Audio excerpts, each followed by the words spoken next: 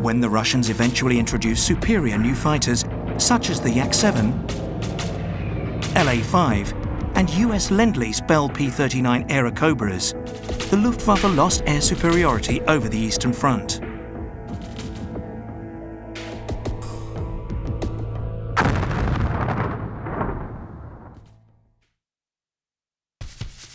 In North Africa, tropicalized Messerschmitt Bf-109s were assigned to Rommel's Afrika Korps. With weak opposition from Allied forces, the Bf-109s controlled the aerial battlefield. Desert Ace Hans-Joachim Marseille was credited with 158 victories against the Allies' Desert Air Force.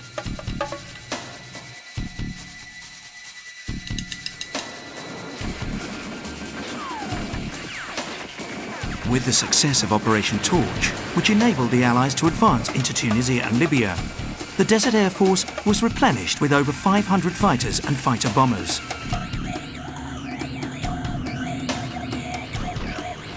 Hurricanes and Kitty Hawks perfected the art of close air support with the British 8th Army. A valuable lesson for future campaigns. With North Africa in Allied hands, it became the springboard for the invasion of Sicily in July 1943 and Italy 2 months later. The potency of air power had been graphically illustrated to the United States when Japan attacked Pearl Harbor on December 7, 1941. It caught the world's most powerful nation totally unprepared. Leading the attack was the carrier-based Mitsubishi Zero. Its superb maneuverability and heavy armament enabled it to destroy large numbers of Allied aircraft in the early years of the war.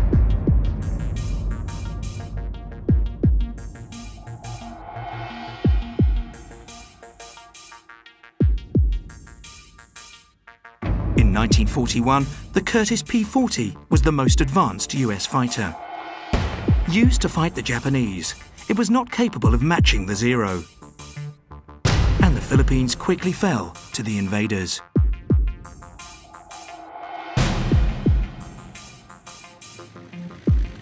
In the Pacific, the first all-carrier battle took place at Midway. There, the Grumman F-4F Wildcat made its operational debut. It was the first of a long line of rugged carrier-borne US fighters. The capture of Guadalcanal commenced in August. US Marine Corps Wildcats from the carriers Wasp, Enterprise and Saratoga provided air support for the Marines' first amphibious landings of the war.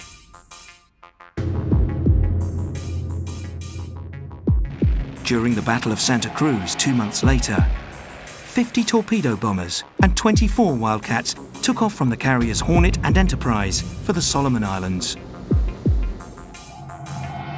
By chance, they ran into a group of 78 Japanese attack aircraft, including 55 Zeros from 3 carriers.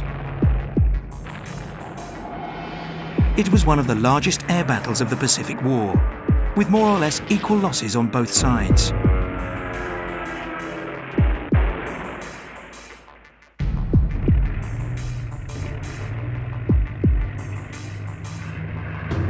In 1942, the US Army's twin-boom Lockheed P-38 Lightning debuted in the Pacific.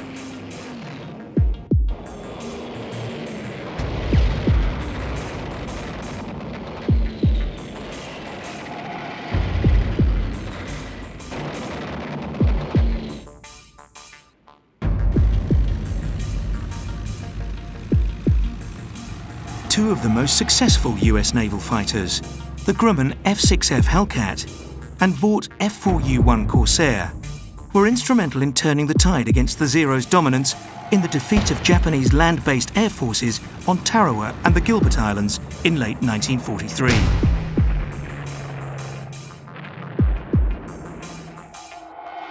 In the Battle of the Philippine Sea, 200 aircraft launched from 9 Japanese carriers were destroyed by US fighters or ground fire in what became known as the Marianas Turkey Shoot.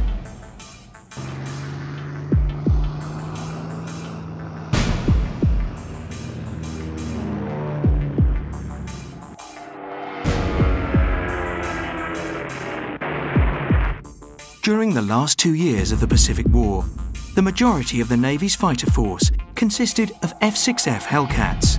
Over 2,500 were delivered in 1943 alone. The F-6F's engine was the most powerful available, and its high speed and rate of climb enabled its pilots to destroy over 6,000 Japanese aircraft. As a result, the Pacific Fleet gained supremacy wherever it operated. The Hellcat was extremely rugged and could keep flying even when severely damaged by enemy fire.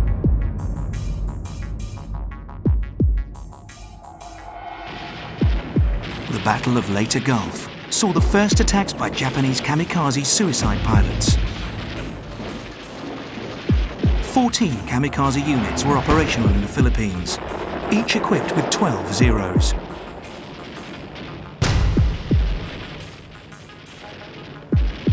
In the following months, kamikaze attacks using fighters and bombers would be responsible for sinking or seriously damaging some 12 Allied carriers, the most vulnerable of which were the US carriers with wooden flight decks.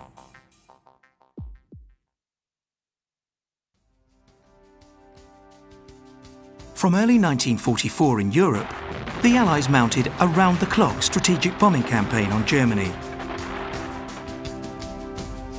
In defense of the Reich, every German fighter was pressed into service.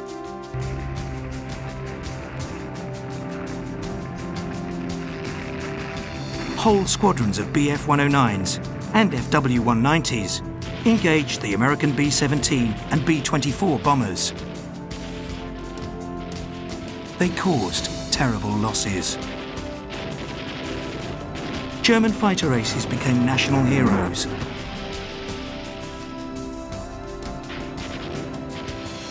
But their success was short-lived.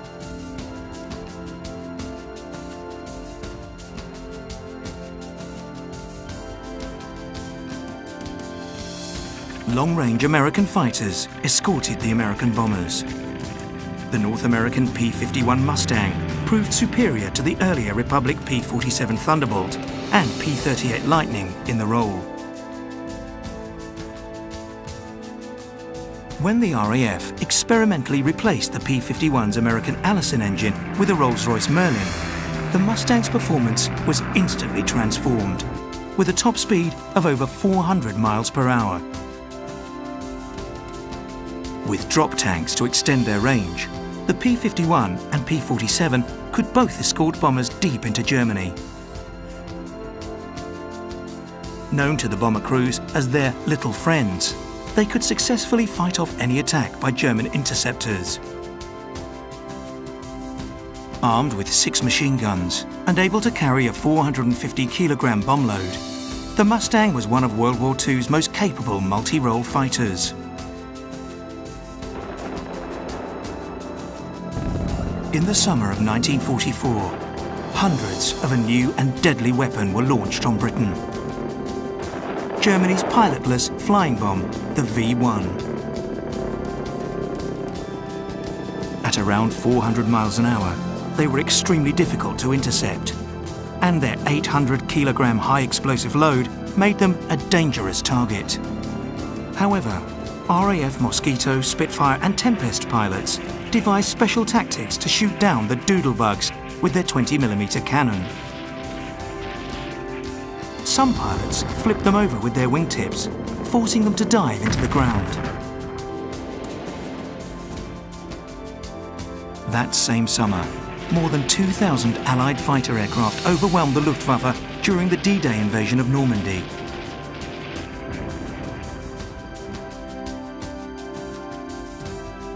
Germany was now fighting for its life, relying on the Luftwaffe to protect the Reich with outdated Bf-109s and newly developed FW-190s.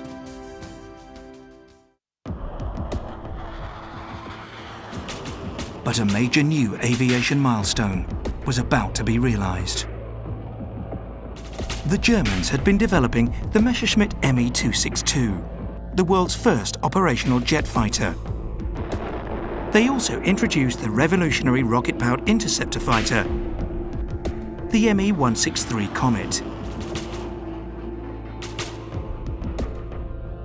However, under the relentless onslaught from all fronts and the devastating bombing raids on their cities, the Germans quickly ran out of resources to sustain this new technology.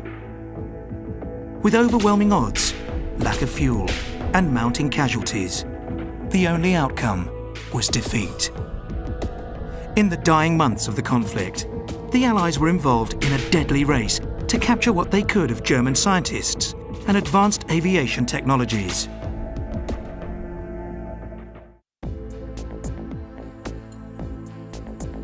Allied scientists had also been developing jet-powered aircraft.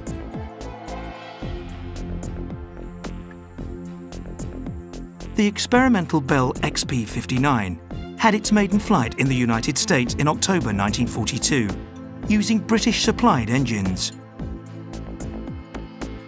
The first operational Allied jet fighter was the Gloster Meteor, closely followed by the de Havilland Vampire, both of which went on to serve with air arms overseas.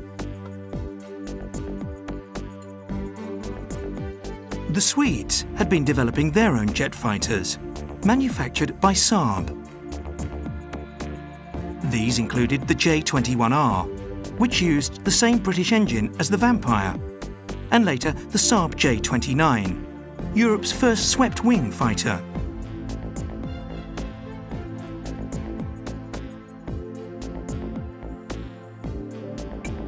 America's first operational jet fighter, the P-80 Shooting Star, flew in January 1944. At over 500 miles an hour, powered by a British engine.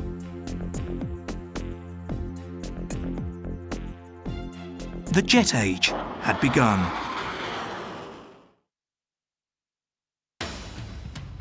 Captured German aerodynamic research found its way into the Korean War in two evenly matched fighters, the US F-86 Sabre and the Soviet MiG-15. They were both swept-wing aircraft based on German work from World War II. The MiG-15 had been built around a Rolls-Royce Nene jet engine. But to avoid having to buy these from the British, the Russians reverse-engineered the engine and manufactured it for themselves. It was the first time that jet aircraft met in conflict. Another US jet fighter, the F-9F Panther, also saw action in Korea. It was the first jet-powered fighter in widespread service with the US Navy and Marine Corps, and the first Navy jet to shoot down an enemy aircraft. Although outperformed by the Soviet MiG-15, it brought down 5 of the swept-wing enemy fighters. At the beginning of the Cold War, both the US and USSR poured vast amounts of money into the development of a second-generation fighter. When the Bell X-1 research aircraft broke the sound barrier in 1947, it spurred the development of fighters capable of supersonic speeds. This development work produced the first of the US Century series of supersonic fighters. These included the F-101, which flew coast to coast across America in 3 hours 5 minutes, averaging just over 1,000 miles an hour. The Century series also included the F-102 Delta Dagger, equipped with guided missiles and radar.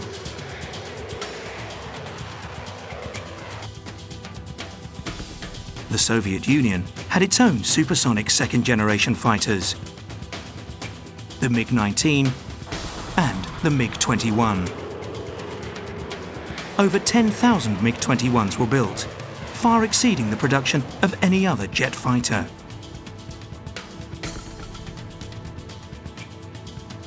The Vietnam War was the debut of one of the world's most successful twin-engine fighters, the F-4 Phantom II, which first flew in 1958. The Phantom was designed as a multi-role fighter for the US Navy, but went on to serve with the US Air Force. More than 5,000 Phantom IIs have served with a dozen air forces, including the Royal Air Force. Re-engined with the Rolls-Royce Spey turbofan, the RAF's Phantom became NATO's frontline workhorse over the divided Germany throughout the Cold War. It was one of the first Mach 2 fighters, and also one of the first to have an all-missile armament. During the 1960s, the French Mirage 3 became the most successful European-built Mach 2 fighter. It was exported throughout South America and the Middle East. The Mirage 3 and its stablemate, the Mystère, were both used by the Israeli Air Force during the Six-Day War of 1967.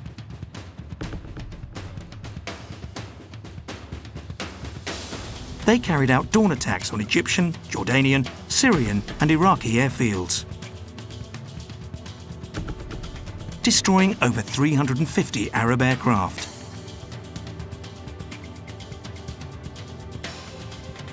The British developed the Harrier jump jet in the early 60s. It was the world's first production vertical short takeoff and landing aircraft. The Royal Navy's Sea Harrier saw action in the Falklands War, where it destroyed 22 Argentine aircraft for no losses. The updated Harrier II deployed for combat for the first time during the 1991 Gulf War with the US Marine Corps.